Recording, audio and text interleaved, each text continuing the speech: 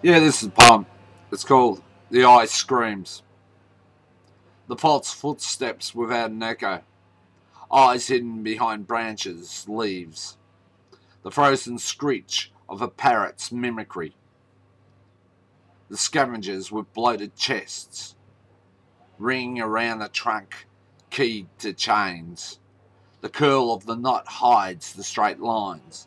The man with the dog bulldozes down the trees, a dead road cemented in its place. Painted smiles arrive to hide the cold concrete.